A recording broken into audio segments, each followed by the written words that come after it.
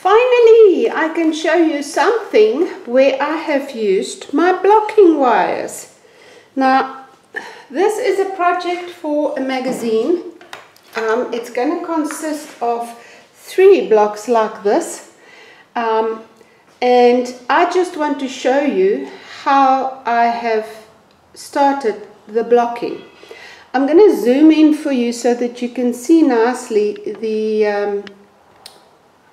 the wires. Can you see? There's the wire. Let's go a little bit back. Okay. If you look there, you will see that the wire goes through every stitch. It goes in the one stitch and out the next, and in the one and out the next. So I've zigzagged the wire through the entire way of this this side. Oops, sorry. Okay, let's go up. And then I've secured the wires with the Knitpro blocking pins. This is a blocking mat. It's one of these hard foam mats that you can get. Okay, so you will see all these little white blocks holding the wires are the Knitpro blocking pins that I usually use. And what this does is it helps you to get a perfect square, because you measure from wire to wire. Now mine measures exactly 65 centimeters between the wires that way and 65 between the wires that way. Now this is a wonderful project to show you how blocking works and how blocking doesn't work. I knew this was going to happen, so bear with me. I want to show you what it looks like when I take it off. Let me just move my camera quickly. I've now removed all the pins. As you can see, they're all there on the one side, but the wires are still in, and this thing is still holding its shape perfectly. Alrighty, you can see that I've got, let me just loosen this thing so that I can turn it. I've got a boomerang shawl here that I've knitted. I couldn't do my design work last week, not having power. I need to crochet a row and type a row and crochet a row and type a row, and I couldn't do that. So I just grabbed a beautiful skein of yarn and I started knitting myself a boomerang shawl to keep my hands occupied. Now, in here, you will see here that I've got T-pins. Oh, by the way, I found my T-pins. Let me show you what they look like. And these little buggers are damn sharp.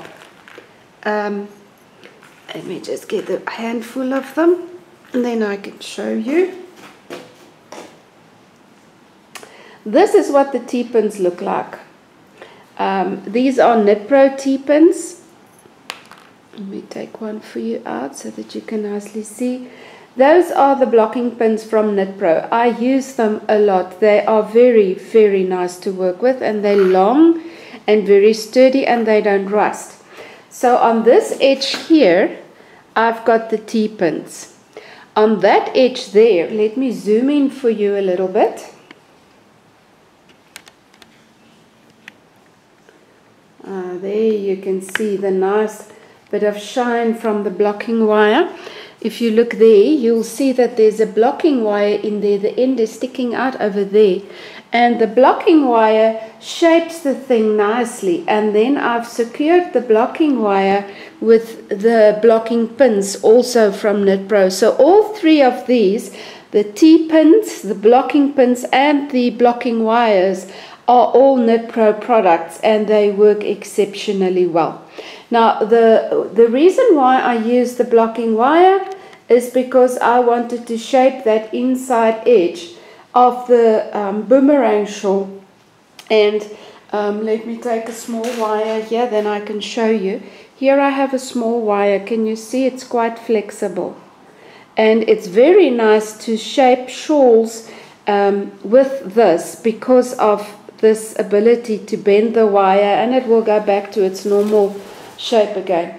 So here, at last, I could show you what it looks like with the blocking wires. Now you will see I've got 2 wires in.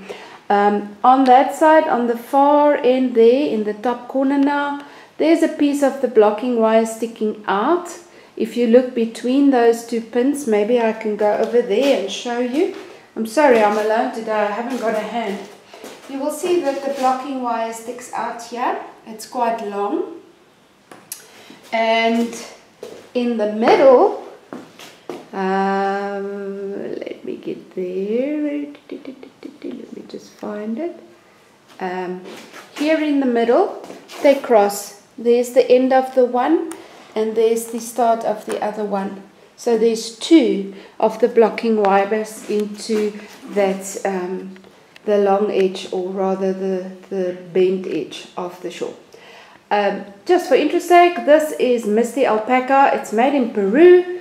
I bought it in New Zealand and I knitted it in South Africa. What a delightful little project.